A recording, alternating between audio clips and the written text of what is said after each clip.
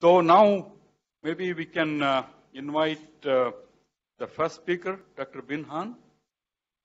Okay. Sorry. Yeah, Dr. Bin Han obtained his bachelor's and master's in China, and then his PhD in molecular genetics from the Sainsbury lab at the John Innes, and also postdoc in the Department of Plant Sciences at the University of Cambridge later on. He returned to China and served as the director of the National Center for Gene Research and in the Chinese Academy of Sciences. So he has served in many capacities, and also he is known globally for his work, especially on RNA sequencing technology. And we are happy that Dr. Bin Han is here to talk to us. Thank you. Please welcome Dr. Bin Han. Thank you very much for the invitation, for the introduction. First, I would like to thank Raji for his invitation. I have known Raji for many years. He is a very nice and active man. Now I know the wonderful place he has been working. Our institute has been merged with plant stress biology led by Professor Jiankang Zhu. He is focused on the plant stress biology, so we may have the, collaboration in the future. So my lab has been working on the rice genomic study for many years. We are trying to use the integrated genomic and fold genetic study to identify the, the complex traits in rice. As a part of an international effort to sequence the rice genome, my lab contributed sequence chromosome 4, rice chromosome 4, many years ago, and that's why we spent many years for doing the resequencing of rice cultivar, and we try to associate the genomic variation with phenotypic variation. So we investigated, the genetic diversity, from the between the Rupogon wild species and the cultivar. We found that the genetic diversity reduced significantly during the domestication, rice domestication. When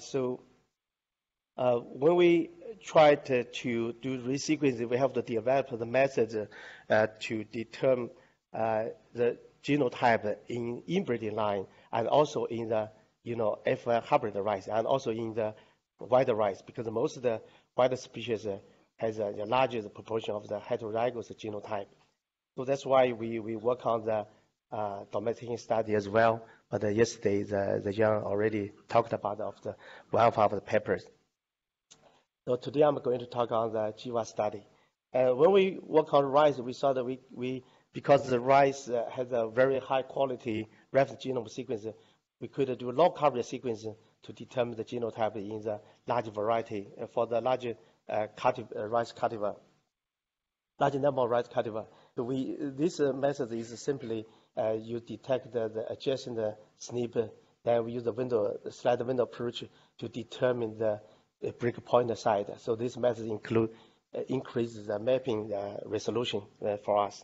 So we extended this method to do the sequencing for other varieties. And we also developed a method called the imputation, because the local sequencing we could miss some of the genotype in some region. So based on the similarity between the rice variety, we could fill up the genotype in some variety, in some of the cultivar lines.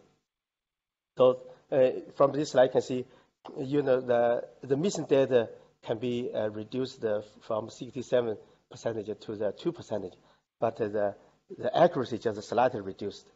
So this is good enough for us to construct a high density of a haplotype map for the GWAS study in rice. So that's why we proposed that we could develop the integrated method to map the rice, the gene, the loci associated with some interesting traits. And this method fully based on the GWAS study, and to integrate with the expression profiling, and also the annotation data, and the mutants information, and also transgenic study. There was a huge of the nearest line, recombinant inbreeding lines, and other integration lines available, in China rice community. So we could also integrate all the data together. So the people familiar to use the map-based cloning the technology to identify the gene, but in our lab we tried to collect the natural population, different ecotypes or land races of cultivar for resequencing and for the GWAS study. This method is quite powerful because we believe the associative mapping could provide a higher mapping resolution for complex traits, and also we could identify multiple alleles for complex traits. And also for the some inbreeding lines, we could genotyping once to do rephenotyping many times. And also the information can be directly used for breeding. But the problem is we have a huge gem plasma available in China. So how to select the representative cultivar for sequencing? So we based on morphology and geographic distribution and also other phenotype. There is a record for the collection. So eventually we sequenced more than 1,000 cultivar, and also we tried this data set including some the cultivar collected from other countries. Now we could group up all the different variety together in Shanghai and Hangzhou, to do phenotyping and to develop methods for the GWAS. And based on sequencing, we found that the rice cultivar can be divided into different groups, mostly indica and japonica. Japonica also including the tropical japonica and temperate japonica. And the most the genetic diversity between indica and japonica should, there was highly, genetic diversity between the two. So that's why we have to carefully to use the data for the GWAS study, because this is very strong genetic populations, bias. And the phenotyping data we collected mostly based on the morphologies and also yielding related component and also some physiological feature.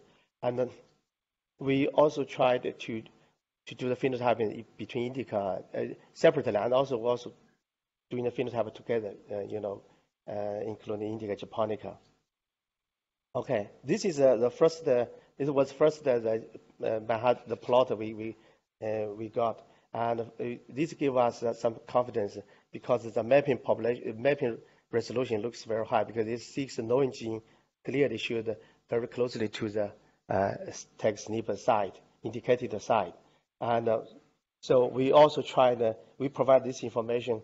You can see from this table, you can see that most of the loci, there is no gene reported, in the 2010. And we also tried to associate the genic variation associated with the phenotypic variation, because we could classify the gem plasma into different groups. And if the gem plasma between the same group, we could do the de novo assembly based on the gene locus. So we did this. We based on the 28,000 of the gene locus, we identify some genic variation could be associated with the phenotypic variation. And this we could provide the more detailed information for the rice researcher for the functional analysis. And fortunately, most of the candidate region being confirmed, by other lab and also by my lab. I would like to show some data because for further analysis, because you can see for the one locus could be associated with a larger green trait. And you can see there is 11 candidate gene here, but which one could be the candidate one? And we found that there is only 2 haplotypes could be associated with a small green and a large green, but only the 96 gene showed significantly the changes in the expression level. So that means this gene can be because this is expressed in panicle, but in the leaves other tissues there is nothing changed. So we could do the transgenic study. We constructed several constructs for transgenic study. You can see clearly, this the gene due to the tandem repeats cause the expression level changed, and that's why it caused. This is a gene encoded transcription factor, specific transcription factor called SPL13, and fortunately we also get the mutant from the Dr. Jin An's lab in Korea that show clearly this gene is mutated. After complementation, they can restore the grain size. We also do the chip-seq analysis. We know this gene could regulate some of the gene belong to the expansion gene member, and also SRS5 gene. This eventually control the cell size and control the length and the grain weight. We also know this gene could be the major QTL controls the tropical, controls the grain size between the tropical japonica and also temperate japonica.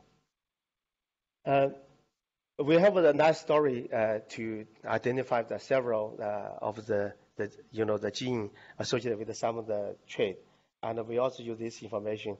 Some minor allele, we also did use the CRISPR-Cas9 technology, and also integrate other information to identify several of the related genes. Okay, but for the annotation, it is really hard work to do because we usually do the resequence random and resequence different cultivar. And when we started to do the develop the method for GWAS study, we also tried to select different the germplasm or extension in the root program and try to do deeper sequencing and to do the de novo assembly, try to identify the allelic variation useful, provide useful information for the mapping. From this slide, you can see the pangenome data. If rice can be classified into 6 groups, you can see mostly between the japonica, they should japonica group they should highly conserve the gene content, but between the root program, they should less gene content. But this is a high number, it's lower number. So the interestingly, we identify the core gene set and the dispensable gene set. You can see there are a large number of the gene could be very unique to some of the group. So some of the 6 different groups, the indica, japonica, and also the os and also root program. In the detail, you can see some of the submergence gene only can be detected in the root program, and also in some of the os, also the group. And we also identify some of the allele frequency of some interesting genes. This example, the blue color indicated is the allele detected in the reference genome, but other color detected in the other groups. So this is the information really help us to identify some functional analysis variation. This is the typical the data, the variation, allelic variation in the VEX gene. VEX gene is really important for related to the grain quality. You can see we identify 7 different allelic variation, and we know we do the transgenic study. We know that which one could be super rare allele, which one could be the good allele for rice breeder for breeding. And of course we detected some the newly identified gene in the wild rice species. So it's because we don't know the functions, we don't know why this gene be missed during the long time the domestication. And particularly you can see some of there are a number of the coding gene many presented in one group, but absent in other groups. But there are more than 50 the gene only detected in indica group, and more than 83 gene detected in japonica, temperate japonica, the family. So this data is also the newly identified only. So to summarize the data, particularly we detect more than 10,000 genes could be absent in the reference Japanese Nippon reference genome. And we also investigate extensively the PLV among the rice accessions. Okay. Now I would like to take this time to talk briefly on the rice heterosis study in rice. Because rice heterosis, has been, comprehensively studied for many years. But why the F1 performed better than their parental lines? And most the group they are interested, they work on the single cross, between one parental line with another, female parental line to another parental line. Because we believe we needed to do we should have the global view of heterosis from the large number of the covered rice. So that's why our approach tried to sequence more than 1,400 hybrid rice F1 we collected in China, and we try to identify whether there is any common genotype contributing to the heterosis in rice.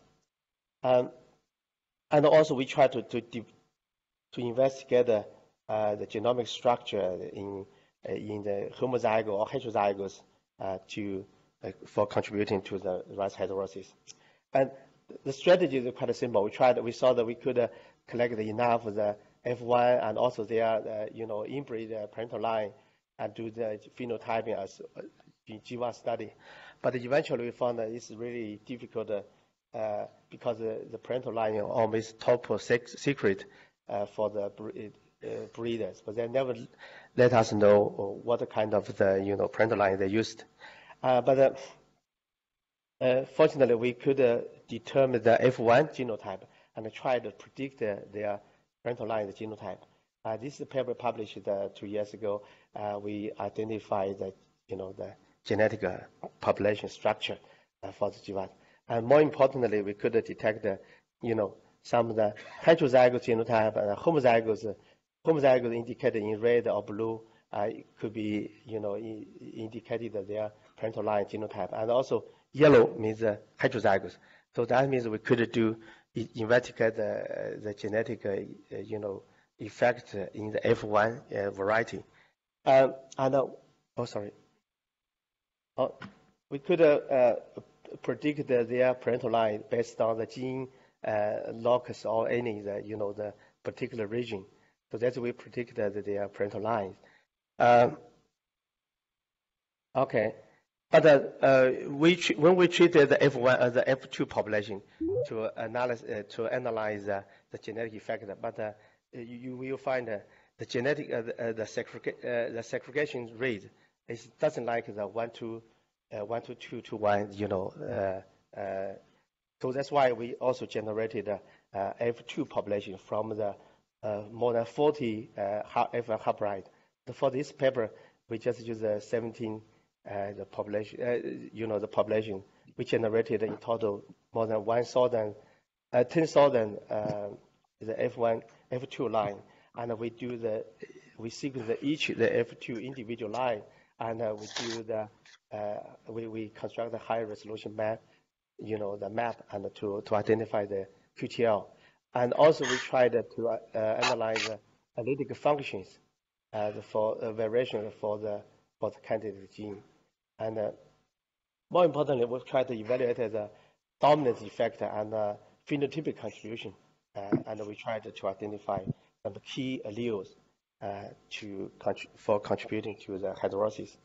And the strategy was working very well because people believe that when the male crosses with the female, the line is generated completely the hybrid, heterozygous is the form. But eventually we found that most of the region that still could be the homozygous because between the male and the female there is a larger proportion could be should identical in the best genotyping. And we could filter out some of the dominant QTL from male line. You can see there were only very few allele contributed from the female line, then eventually contributing to the heterosis in F1 in the F1. This data we mapped based on QTL. We mapped some of the new alleles, but most of the knowing the gene, because in rice there is an advantage with several of the important QTL already mapped. And we also identified the hybrid rice can be classified into 3 different groups based on the method that generated. These 3 lines, system, the 2 lines, this between indica, japonica cross. And I would like to mention that because when we work on the F2 population, we use the composite interval mapping method. But if you have only 1 cross, this mapping resolution is a single line sequence data. You can see clearly they show some heterozygous form and also homozygous form. But if you have 17 this kind of the map, you can definitely narrow down the mapping region. So our study we did phenotype on the heading data, plant height, panicle number, green number, and also this major phenotype for the green yield. Okay, this is a most important result we detect. This is a plot that showed in total 474 the gene logs in the site we identified. You can see from this line, most of the gene related to the heading data, plant height, or panicle, then they showed the dominance effect. But only someone showed a positive dominant effect, some showed a negative. But very few the gene showed over dominance or positive or negative. But for the green yield per plant, show a large number of the data showed the over dominant. This is because they combined this data together. And from this slide, you can see this is one individual F1 hybrid rice. You can see only 1 gene indicated in red contributed from female, but most of the important gene contributed from the male, including the homozygous form and also the heterozygous form. So this is what we found. And for example, this is take 1 in the control the tail angle, because there is only 2 the genotype detected. You can see this slide because the tail angle with the wider tail angle can have the larger the green yield per plant. But for the green rice in the unit area with a high density, so the breeder chooses the partial dominance form. That's why they choose heterozygous genotype.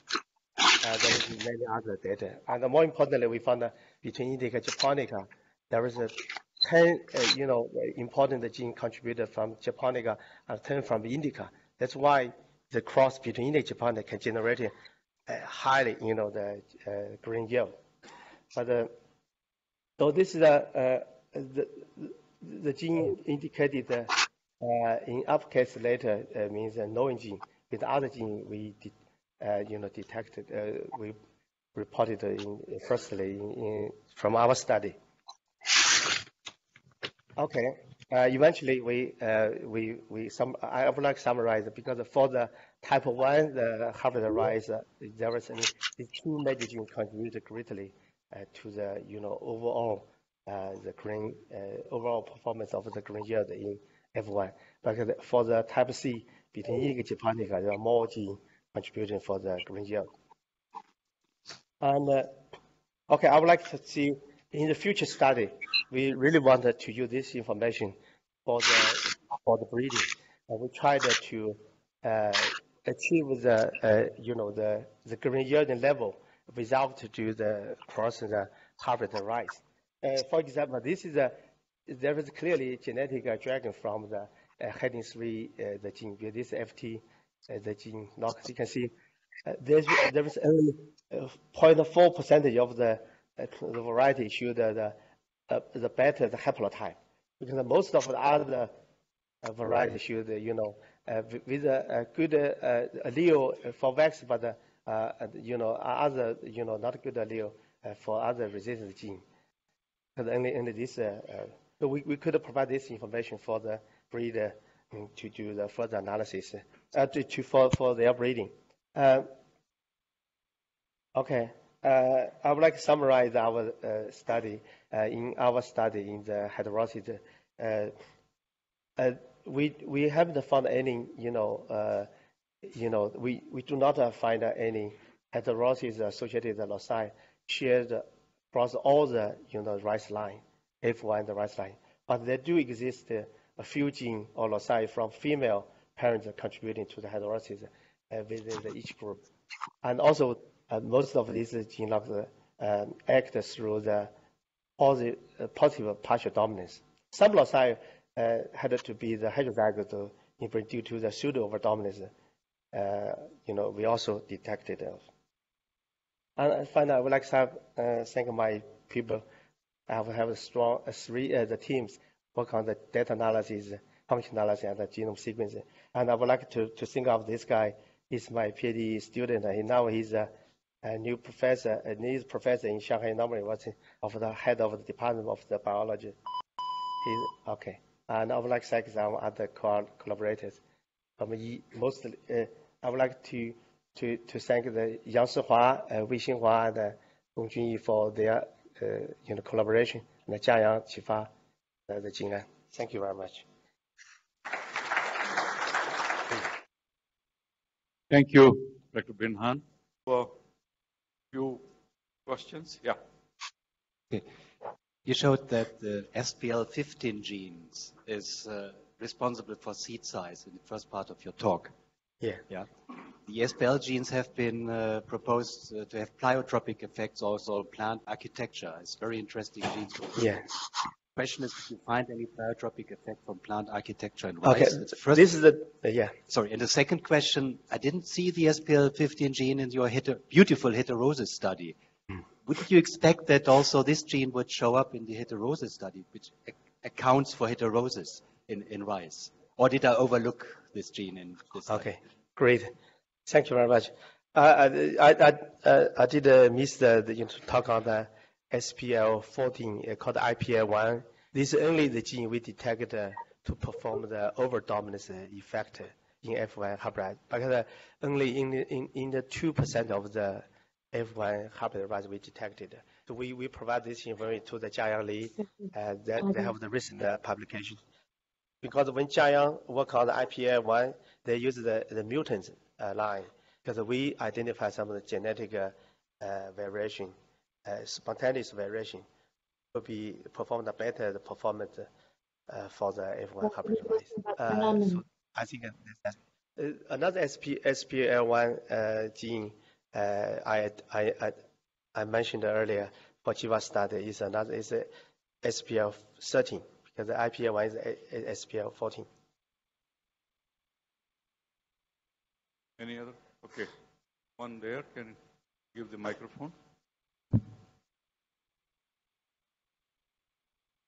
Thank you. It is said that genetic variation is best seen in the non-coding RNAs, or genetic variation can be best explained through non-coding genes. Yeah. Could you find any non-coding RNAs associated with heterosis? Yeah. I haven't, we did try to identify some of the other genetic variation, including the intergenic region and also including some non-coding RNA. But the data we haven't, we need more time to work on. One of my students work on the circRNA analysis in rice, because we found some of the, interesting data, to be associated with the phenotypic variations.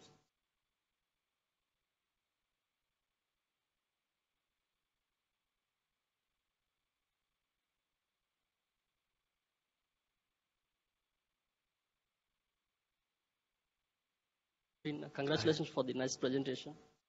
Just I'm wondering about something that what is the minimum size of the population we required for genomic variation studies? Sorry, what the minimal the population size? Population, yeah. Okay. I tried to estimate the population size. For the GWAS study, 500, the diverse line could be good enough for the mapping. And for our domestication study, we sequence even more, you collected the accessions and, random races. Okay, I think we have to move. Thank you very much. Thank you very much. Thank you. Please give a big hand to the